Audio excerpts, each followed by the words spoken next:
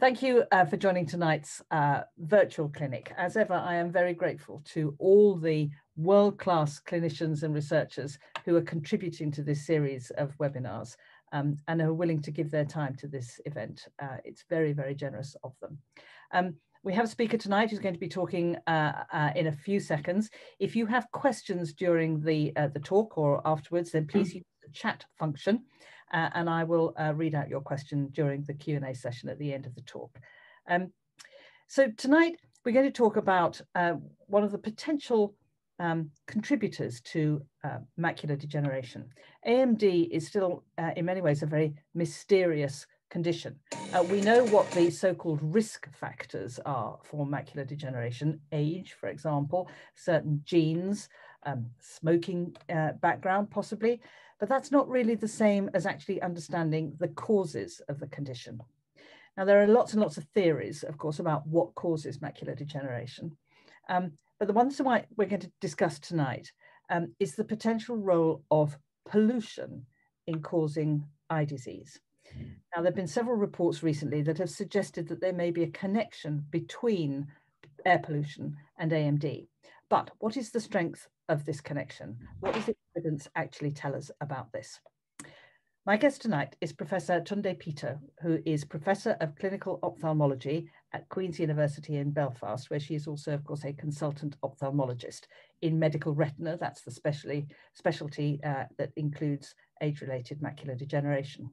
She has a very wide range of research interests, including how we can use eye scans, OCT scans, for example, of the eye, and analyze those scans to find out more about what causes blindness and how we might be able to prevent it.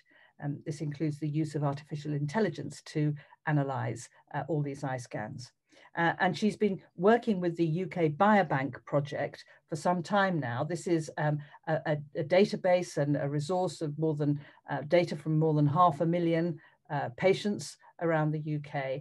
And as part of that work, she has been looking at this potential link between pollution and eye disease. So I'm going to hand over now to Tunde to take us through her presentation and explain to you a little bit more about the work she's been doing. Tunde, over to you. Thank you very much. And welcome. Thank you very much for inviting me. I'm going to share my screen and hopefully it will work. It worked just before 7, so no good reason why it shouldn't. And is it full screen now? Yep. Yes, it is. Yes, thank you. Brilliant. So it's absolutely wonderful to meet you all. And I've been working with the Macular Society for quite a while now. And it's been an absolute joy to have these meetings. In Northern Ireland, we have them quite regularly, and we join the regular group meetings as well, and also organize sort of quarterly meetings with larger groups. Today, I've been asked to talk about air pollution and age-related macular degeneration. But what I would like to emphasize as well, that it all takes time. So it's very difficult to pinpoint in a lot of people, it's very difficult to pinpoint as to when macular degeneration starts. And the more we know about the disease, the more unlikely it looks that it is just governed by 1 or 2 factors. It's probably a very multifactorial disease. So today we will talk about the background to this project, about UK Biobank and also the air pollution. I'm going to try to explain as to what is UK Biobank and what is it not, because that's very important for understanding the disease and the modalities that we are going to be talking about. And then we'll look at what these results mean and what we need to do to take this research forward so we can use these results in our understanding of how to combat some of the aspects of the disease. What we can do better, even if we just reduce the risk by a little bit, it might be just enough for people not to end up with end-stage disease and lose sight. Because if we can reduce the progression of the disease, for example, by understanding issues that contribute to age-related macular degeneration, then you might have to live to 150 to get visual loss. And currently that would be perfectly fine because not very many of us will live to 150. My slides are not going anywhere, so that's it. So some of you might remember that this is how we used to look at your eyes in the past. A lot of the times we would take this hattie, and this is like a contraption that goes on our head. We would be looking into the eye, and we would have all of these colored pencils, and we would draw these beautiful drawings. This is about a patient with diabetes, but it's very important to understand that this is where we came from. So a lot of our understanding of the disease comes from having been able to see the back of the eye, but it was one consultant or one clinician's word against the other as to what they have seen. And if you weren't a very good artist, then some of your drawings might not have been very helpful. And if you ever be able to look at Terry Tarrant's drawings from Moorfields, he was an absolute genius of doing beautiful drawings. But this wasn't sustainable because, of course, this takes a lot of time. So over time, we ended up with cameras that can take images of the back of the eye. And this is when we really started to understand some of the diseases. But what I'm going to show you is that a couple of things we actually nearly forgot, and this might be very helpful for our future reference and future research as well. So I'm going to walk you through just in a minute or two, this patient's images who you will see why I said it all takes time. So this is the baseline image on the top left-hand corner. I know some of you might not have full vision. That's why I'm going to have some black and white images as well that might be easier to see. But these 4 images are the same patient, same eye, 7 years apart. And these little yellowish spots, they are what we call drusen, and they are the hallmark of the disease.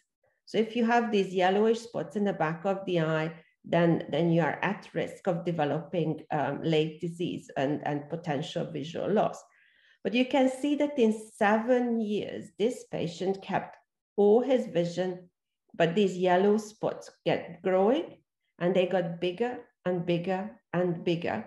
And 9 years later, they are even bigger. 10 years later, they take nearly the whole of the back of the eye, and they cover this area in the middle, which is the most important area for vision. And you have to remember that all of this stage, the vision is still very, very good. So compared to the baseline images, 12 years later, an area of atrophy where the back of the eye died away appears, and this is when the vision was lost. So the reason why age-related macular degeneration is partly so difficult to understand, because even with very advanced early disease, there is a lot of time before visual loss sets in. So there is lots of things that can happen during that period. And this is only once the patient has all of these changes. So the end-stage disease takes quite a while to develop, and there will be lots of factors and life influences that will happen during this period. People move, people live next to a big road, or they live in a very quiet area, or people might live at several continents during this very long period of time. So what we do know also that we call it macular degeneration, which is the top left-hand corner, the image on the top left-hand corner. There are lots of these yellow spots and some brown spots as well. That means that the disease is progressing. But if you look at the bottom right corner, then you see that there are some of these yellow spots on the periphery as well. And there are quite a number of these blackish spots on the periphery. So the disease does affect the periphery as well. And some of you might notice that in the dark, you don't see as well. And that partly can also come from the fact that it affects the back of the eye, both in the center and in the peripheral retina as well. A lot of people have very symmetrical disease, but they might be at different stages. So one might be more advanced than the other. But if you put these two together, those of you even with slightly less vision, you might realize that these like nearly like mirror images. And it's the same patient's two eyes, and they look very, very similar. So what are we going to have to look at when we look for abnormalities and when we look at life influences and the influences of factors around us in the disease? So nowadays we take wider image than these previous ones were. So I'm just going to show you again. This is just the back of the eye, the very center.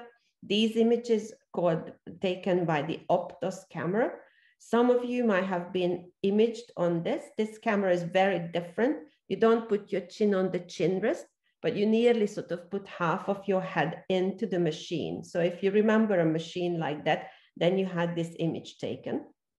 And you can see that in the very center, there are some very strange changes. These are the changes from a neovascular disease where you would have had injections into the eye. But you see a lot of abnormality on the periphery as well, again, contributing to difficulties in the dark or being able to navigate in an unfamiliar environment. And that also goes for, this is the black and white image that some of you with less vision might be able to see better. So this blackness in the very middle, that's an area of atrophy where the cells have died away, and it's called geographic atrophy. If you have that, at the moment, we can't really offer good treatment for you other than having help with vision, low vision, and making sure that you use color and contrast to the best of your benefit. But you can see that further out there to the left, there are some changes as well that are atrophies. So they died away there as well. So why does it matter to the topic of today? What I'm trying to illustrate is that what we call disease is actually very varied. And we need to be able to understand when the disease starts in order to make claims that something contributes to the disease. So some very kind people donated their eyes after their death. And we always thank you for even just the thought of that. But what happens is on the top, I don't really need you to understand this picture. What I need you to do is to see how many little dots of these black dots are on these drawings, even at someone who is 42 years of age. So even at that age, some early signs of age-related macular degeneration are visible in some eyes. So what happens is that this is what we call drusen. Remember that you've seen those very beautiful black big ones in the back of the eye. This is an electromicrograph, and I absolutely love these pictures. It comes from a group work with Christine Coursio, Richard Thompson, Imre Lengyel, and some of the others who work in this field, and I'm very grateful for them to give me this picture. So these little concretions here that look very different. Some of them looks like a little acorn, some are just dots, some look like a little bit of a brain. These are all tiny little drusen, little concretions that are in the back of the eye, and these ones help the drusen to be established. And that matters because these come quite early in life. So if you have early influences that will help these to form, and we don't know why they form. So, if those of you trying to write it into the chat box as to why they form, we don't really understand it just as yet. These are like little bony particles in the back of the eye, and we all know they shouldn't be there, but they are there. But this is, those of you who can see, this will tell you a whole story. So this one, the red ones are the red blood cells in the vessel in the back of the eye, sitting on the membrane that will help to filter out bad nutrients and toxins and everything. And on the right-hand side, these little concretions don't allow that oxygen and nutrients and everything goes through very well, this membrane here. So you can imagine that if something is in the blood, such as some of these chemicals and environmental pollution factors, and it comes through and it sort of sticks to these little concretions, then you might end up with trouble of trying to get oxygen and nutrients to the actual retinal tissue that helps you see. So just very sort of schematically. So normally what would happen that in the healthy eye, there are no these little concretions. But once this little one forms, everything sticks to it. This is like a fly paper, you know, that you put out. There's one fly stuck to it, and then more and more and more and more. And then eventually these grow to the point where we can see them.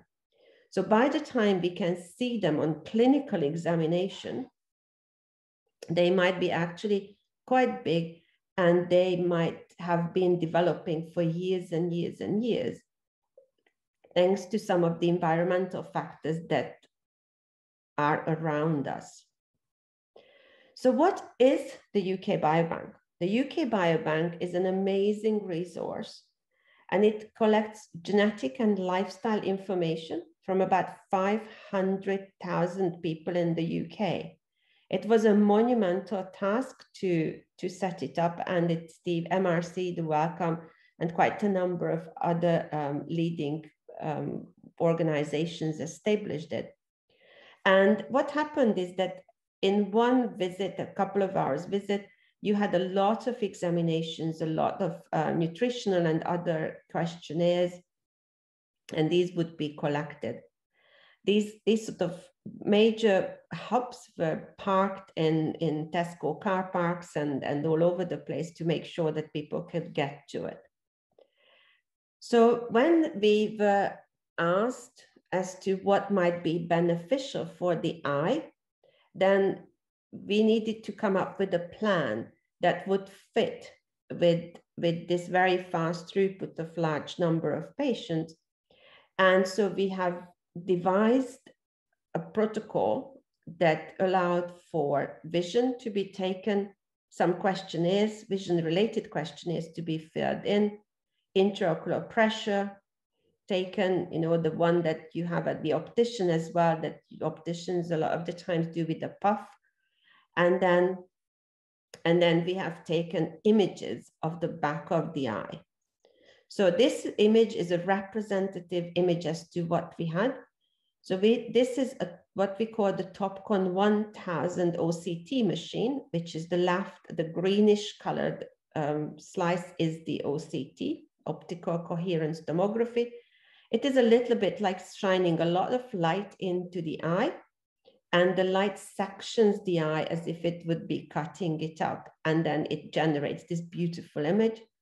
And on the right-hand side is, now you very well know that this is a back of the eye image of the right eye. So this is a perfect image. And of course, not everyone is perfect, and not every imager could take very good images of everyone. So let's see how we ended up with the numbers that we have data on that we could use for the air pollution study. And these are the data that you will be seeing in quite a number of other publications as well about the UK Biobank. So when we took the images, then we've had to sort of use a certain program to calculate how thick these layers are. And you can imagine that these layers are very, very thin. So any amount of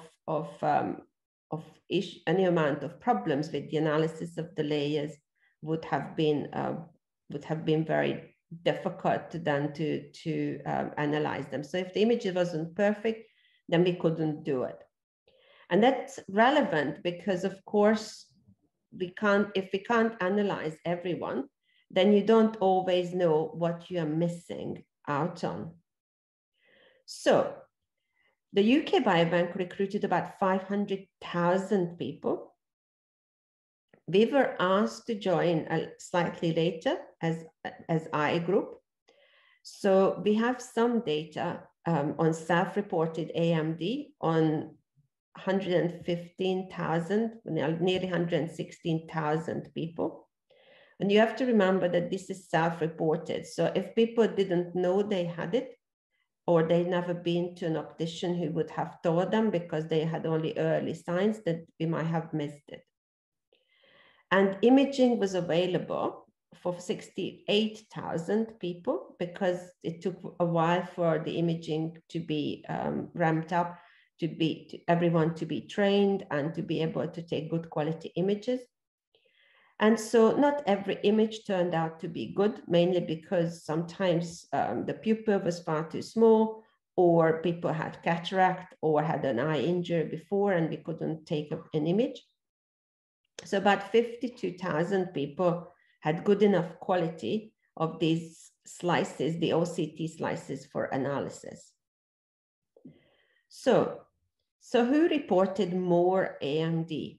Remember, this is self-reported. So this is not very surprising that those people who reported knowing that they have AMD, age-related macular degeneration, they were older. More women reported it, but remember, women also live longer. And more people who from white background reported it.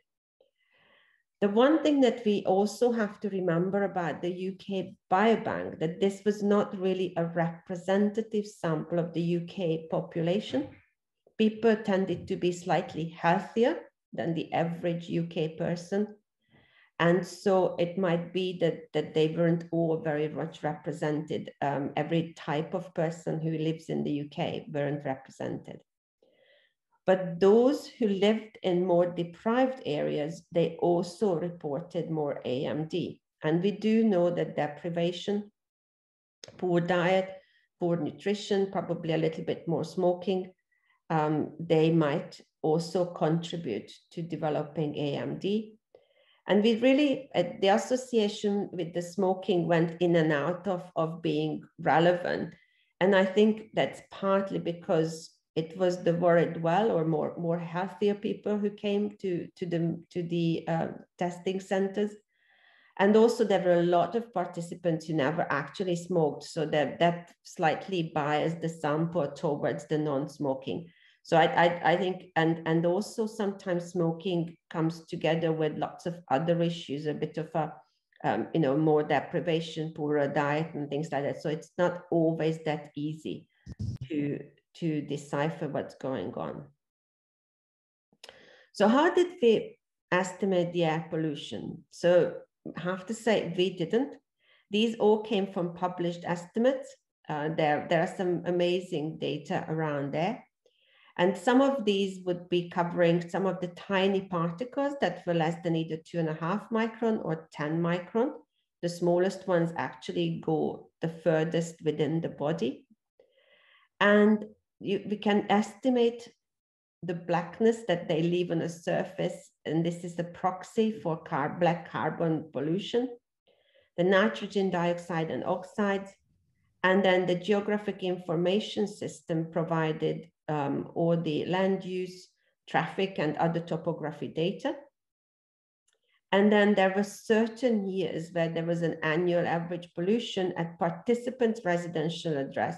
So not every year we had every data for. So this is what you have to remember, this also, that this was a one-off association. So you can't say it's causative because we don't know that. But we only know that at that point in time, it's associated with our disease of interest. And that's important to appreciate because it's sometimes quite easy to jump into a conclusion saying, oh yes, we know that this is causing it. Just because something is associated with a disease, so linked to it probably, that doesn't mean that it also caused it. So we really need to make sure that we use our words correctly, especially in the scientific literature. But even for us to understand how air pollution in certain years is linked and associated with the disease itself. So the very small particles that are sort of the 2.5 micron particles, if you had more of those you were more exposed to those, then it increased the odds of how likely you were going to develop AMD, and the corresponding retinal thickness was affected as well. So these tiny little particles mainly come from the combustion process, and they are able to reach the small airways, and they get transmitted into the blood, so they can get to certain other organs as well. So you remember that I showed you that picture further up when the blood and these little concretions in the back of the eye were only separated by that very, very thin layer of that membrane. And the main issue is that if these particles can get there, then they might be able to do some damage. So, but overall, how we need to interpret the results is not that easy. So we don't really quite understand how these little particles might be so relevant in being associated with the disease, not necessarily being causative of the disease.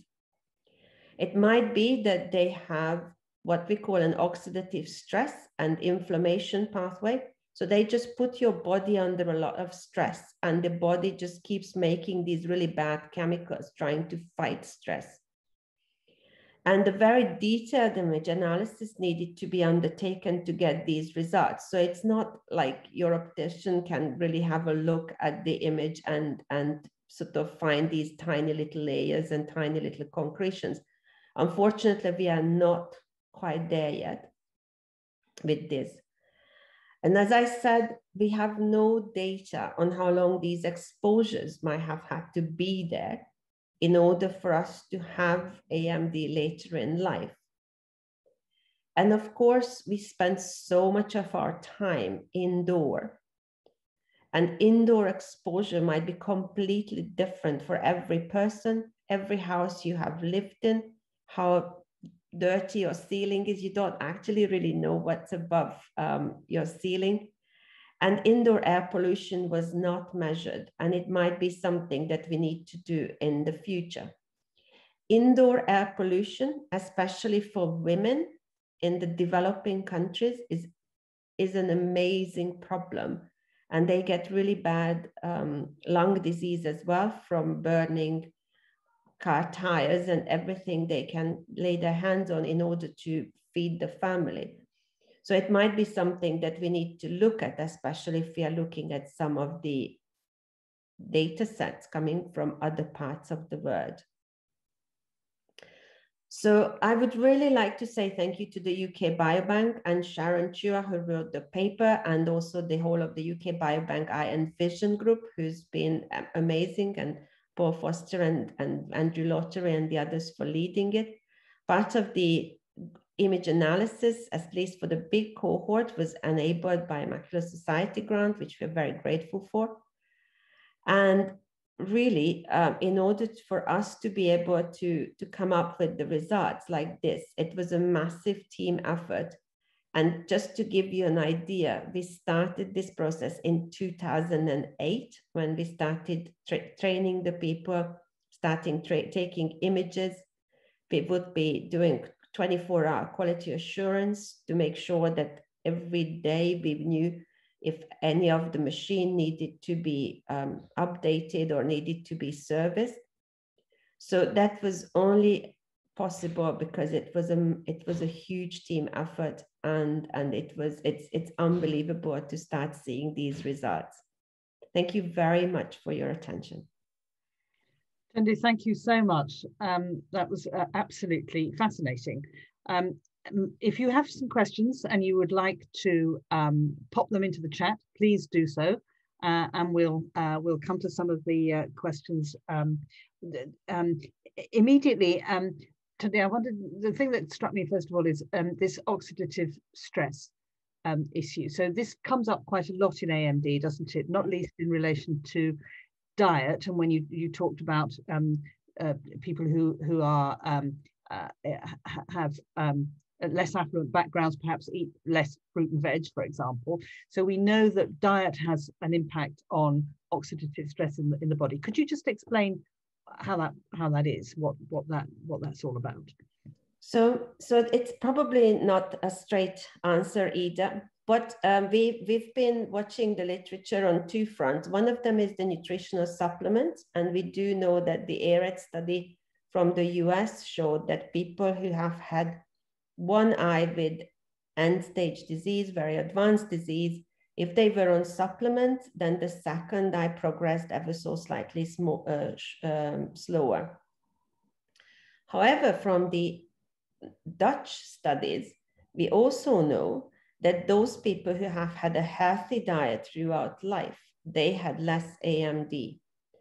And they seem to have been more beneficial in the long run. And remember, your mom always said that, you eat your greens. So I think she was right. I mean, moms usually are, but she was absolutely right about that. Because what happens is that greens such as kale, curly, kale, broccoli, they have pigments in them that we can't produce. Similarly, the orangey pigment that you find in sweet potatoes and butternut squash, pumpkin, mangoes, which is a bit expensive here, but lovely when you get them.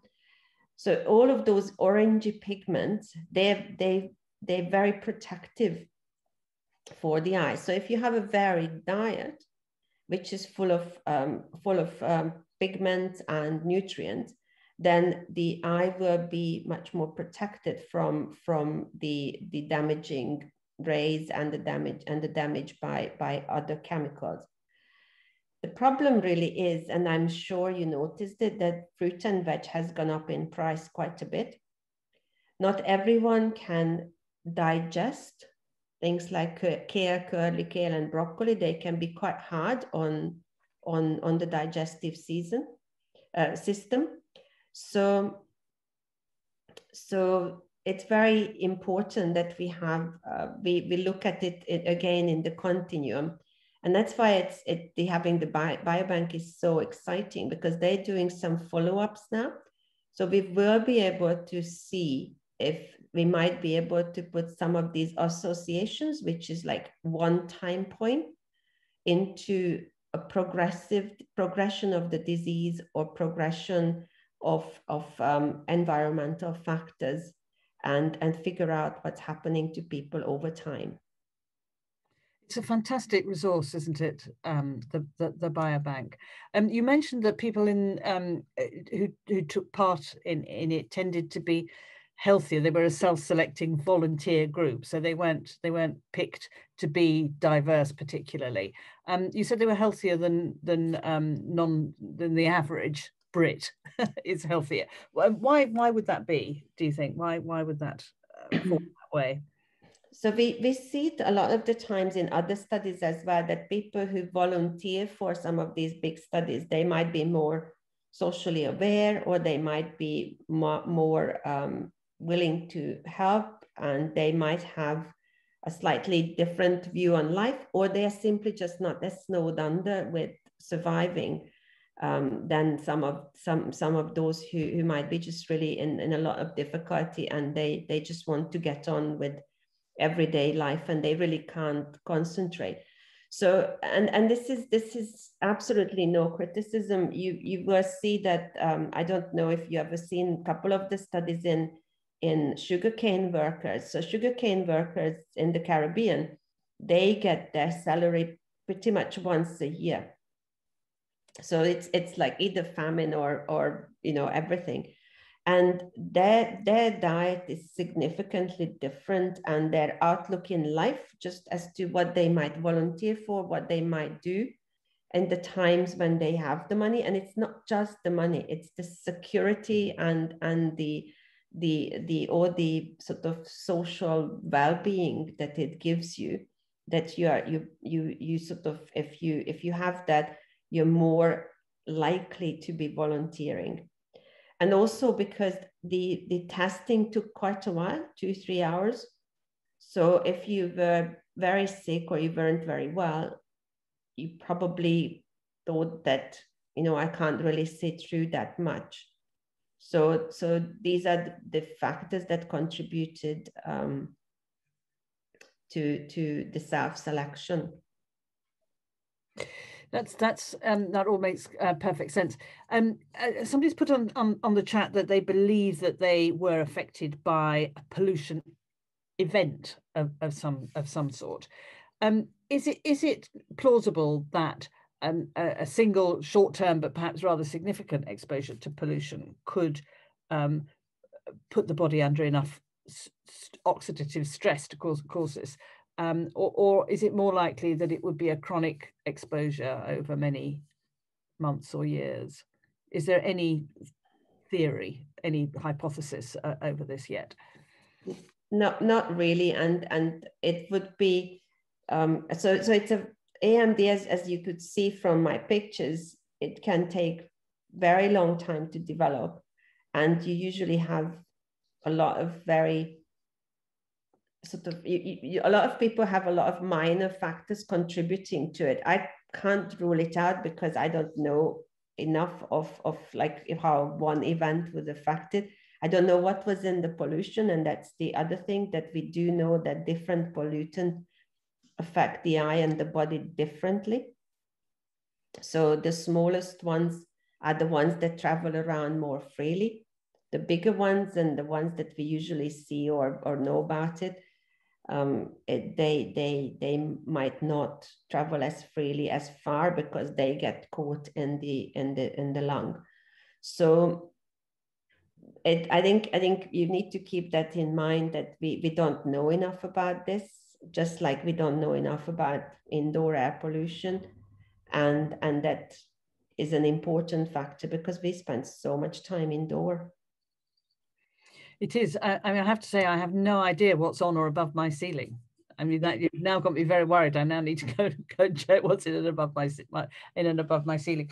So there's a lot of interest in air pollution generally now, hasn't there? Isn't there? Particularly, obviously, in relation to fatal lung conditions and excess death rates in areas of high pollution. Do you think we take this subject seriously enough yet? And I think COVID taught us a lesson or two, because people started taking their own surroundings more seriously, and if they could, and also they started looking out of the window and looking for birds and making sure that the flowers grew. So I think this is a time when we can really look at how it's affecting us. And it will be interesting to see if in a few years' time there will be less chronic lung disease potentially, amongst those who didn't have long COVID. I don't know. Some people say that more cigarettes sell, so people have been smoking slightly more apparently, although that's very unreliable data at the moment. Some people say people smoke more. Others say they don't. I think there probably are two groups: some people who really taken on healthier lifestyle, and others who couldn't cope or just went back on the smoke. So I think that we will have a lot more data in a few years' time, and we will be able to see also if our patients who we had pictures from before COVID, in 5 years' time, if they develop AMD with the same speed, having been in the lockdown. It's been difficult to get good fruit and veg as well. So that might be also that people ate slightly more processed food, especially if you've been shielding or self-isolating, and you might not have been given, Tesco might have sent you some replacement or some of the other supermarkets. Also, sometimes it was very difficult to order and get what anyone wanted, because there would be nothing on the shelves. So the other thing that it really taught us is how important are clues on virtual clues. I don't know how you found it, or might have been even more difficult than for me. But supermarkets put in the arrows for one-way streets or one-way lines, and of course they sometimes changed it. So I remember sort of popping in on my way home from clinic, just slipped in like 1 minute before closure to get something to eat. And the lines were just completely changed compared to the previous day. And of course, everyone shouted at me that I'm going down the wrong way. But if you have poor vision, or if you're not sort of quite as socially aware, or you sort of use a cane as well, I'm sure it was very difficult to cope with some of those changes. Yes, absolutely. I think that's certainly right. I think interesting questions come up on the chat. Has there been any study of people in particular occupations like coal mining, for example, to see whether being exposed to that sort of environment for years, has anybody done anything looking at particular occupations like coal mining to see if they have a bigger incidence of prevalence of AMD?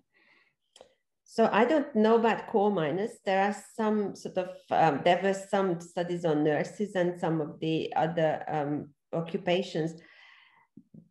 What we have to remember that some of these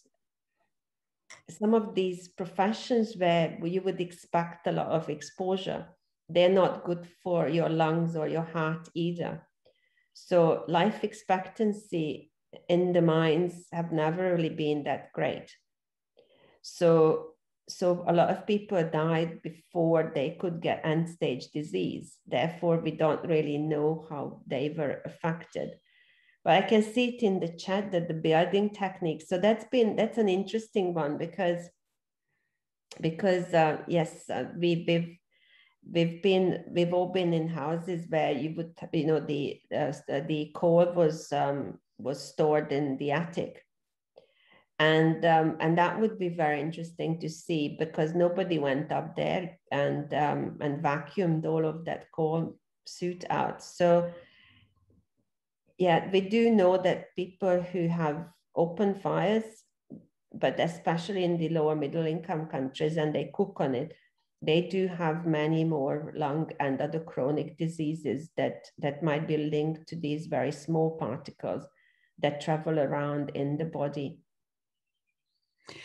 It makes you think again about smoking, doesn't it? Which is a form of voluntary pollution of your entire system, isn't it? By inhaling cigarette smoke, which is a product of combustion, as you talked earlier, contains all these chemicals and presumably these similar sorts of particles.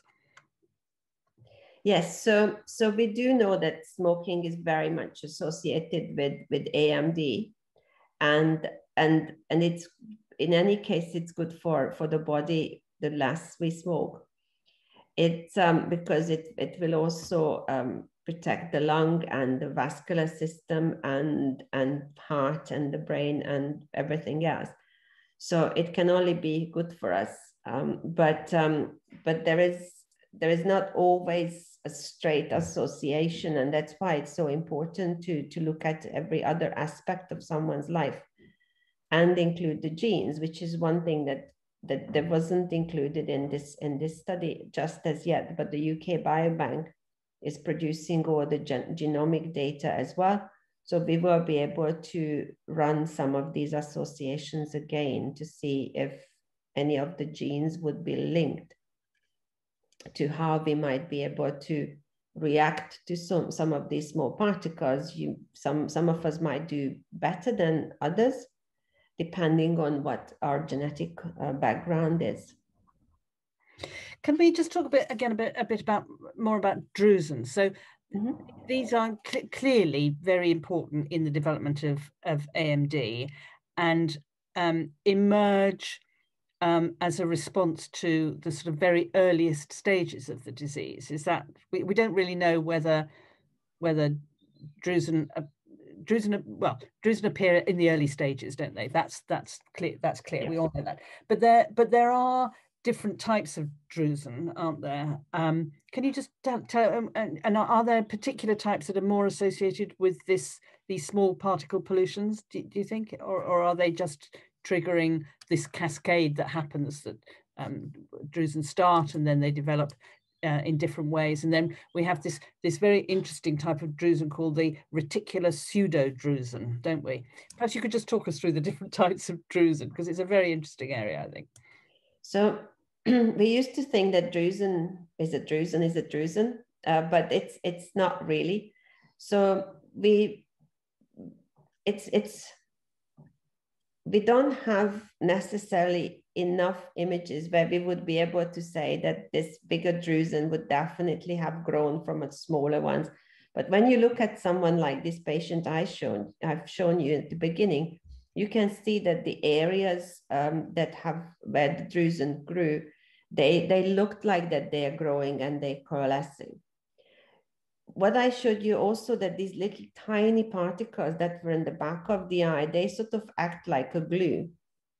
And then every sort of junk and waste material will stick to those and they will be growing.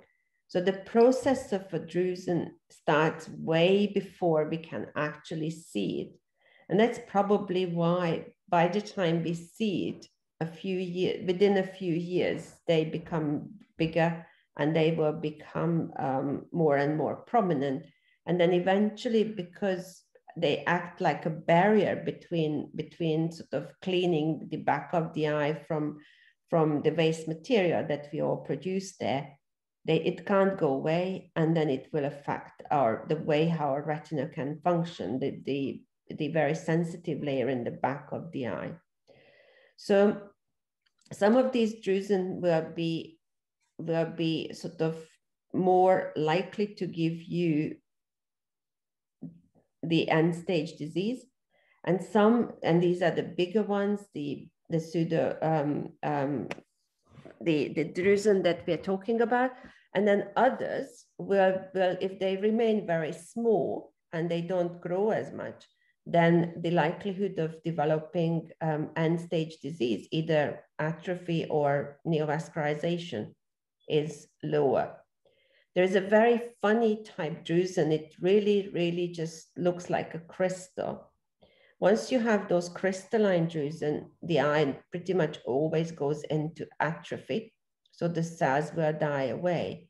And there are, even if we can provide treatment for the neovascular stage when you get injections into the eye, unfortunately, we can't treat atrophy at the moment. There are lots of clinical trials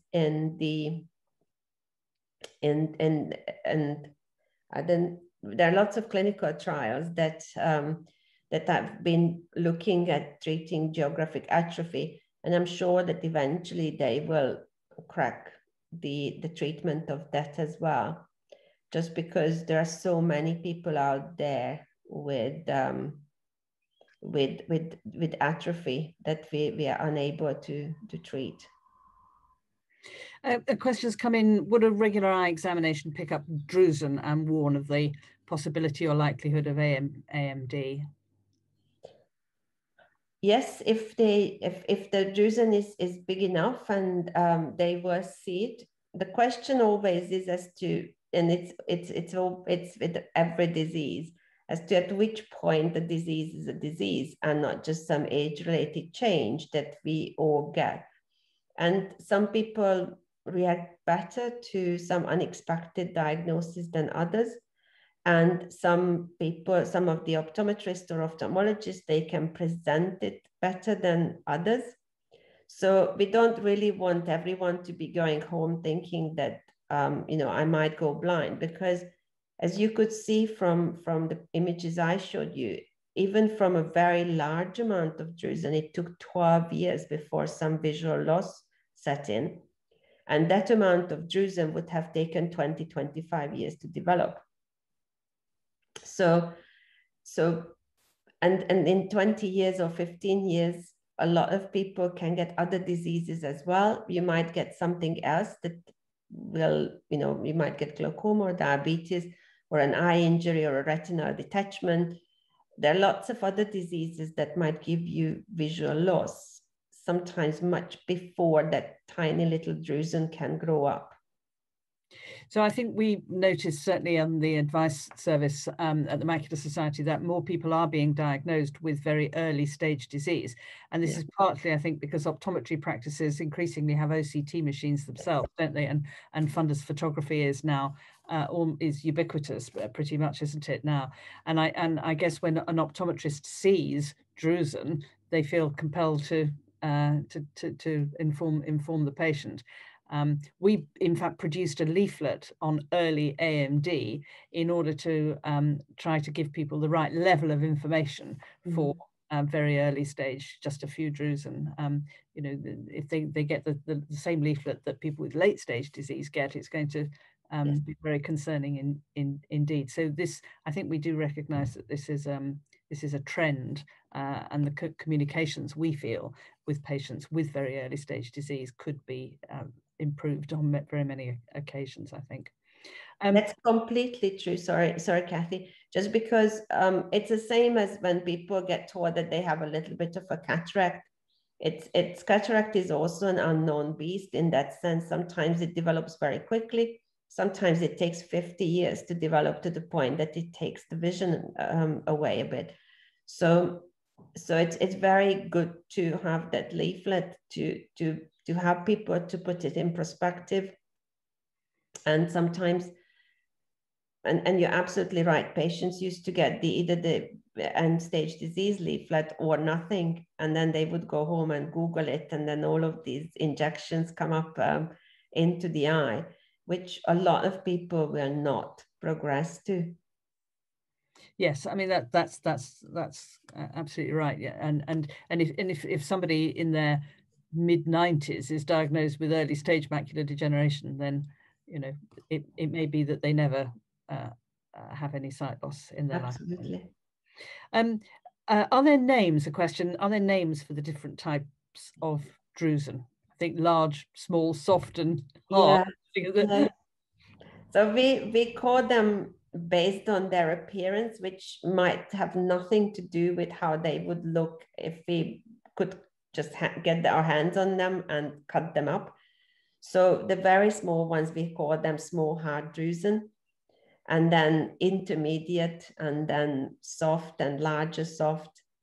And there are some very, very funny big ones as well. And sometimes they can look very similar in some of the genetic diseases as well, which are completely different disease. But in reality, the size and the appearance as to how fluffy they look or how crystalline they look, that helps us to understand the likely path that the eye might take. But of course, it can be modified by so many unknown factors that sometimes we get caught out. So we always try to be realistic as to what to expect. So there's quite a lot of these crystalline drusen. These what I've called the reticular pseudo drusen. Is that the crystalline ones really glisten? They're really like tiny little crystals in the back of the eye. They're very, very pretty. But they a lot of the times, most of the time, they go into atrophy. Reticular pseudodrusen, they look like a lacy pattern in the back of the eye, and they're not quite, they can be quite difficult to see on color fundus photography. That's why we probably underestimated its appearance, its prevalence of how often they come and how much they might contribute to disease. When we only had color fundus photography for the early trials in macular degeneration. So all these scans and all this work with the biobank, artificial intelligence is becoming quite an important way of analyzing this quantity of data. It's just so much data that actually, you know, a handful of highly trained researchers going through that, it would take 100 years, but artificial intelligence can speed this process up. Is that right? Yes. So there are a couple of things. This is a fantastic image set for training and validating some of the artificial intelligence, because of course artificial intelligence, although it can learn, but it learns quicker and it learns better if you have what we call the ground truth, and that's usually human grading still. So you might not need to do the whole set to train up your artificial intelligence, but if you don't do any, it might go off on a tangent and will, you know, identify a pool of, you know, sort of a lovely lake in the back of the eye or something, because that's what it's seen before on the internet. So it's important that we work with them. So we've done a lot of work on AMD and diabetes and glaucoma on these images, just to make sure that those softwares are well trained and they actually give you the diagnosis and the understanding that we all need. It's a wonderful developing area of science, isn't it? We are hoping to have a conference on the use of artificial intelligence in ophthalmology later on in the year, and I think that's going to be a really interesting subject. Tunde, we're running out of time, I'm afraid, so we're going to have to close now. But I'm so grateful to you for giving up your precious evening when there's so much going on in clinics and in research. But it's been an absolute fascinating and great pleasure to have you as a guest. So Tunde, thank you very much indeed for joining us this week. Next month, I advertised inaccurately that we'd be talking about Beovu tonight, and I was completely wrong, but we are definitely talking about Beovu at the May virtual clinic. Beovu is a new treatment that's just being introduced now for wet macular degeneration, and it's a longer lasting treatment. That is the claim of this. And my guest next month will be Professor Farooq Ganji from the Bradford Teaching Hospitals, who has been one of the leading investigators in the trials of Beovu in the UK arms of those trials. And so he will be our guest on Tuesday, the 18th of May at the usual time of 7 o'clock to talk about Beovu. So I do hope you can join us then. Tunde, thank you very much indeed for being with us this evening, and thank you to everybody who has joined tonight's virtual clinic. Don't forget, you can see it again on the on our website, and you can also pass on the details to anybody else you think would be interested in seeing any of our virtual clinics. They are all there for you to look and share again. Thank you very much indeed. Have a very good evening, everybody, and I hope to see you next month. Thank you. Good night. Thank you very much. Bye-bye, everyone.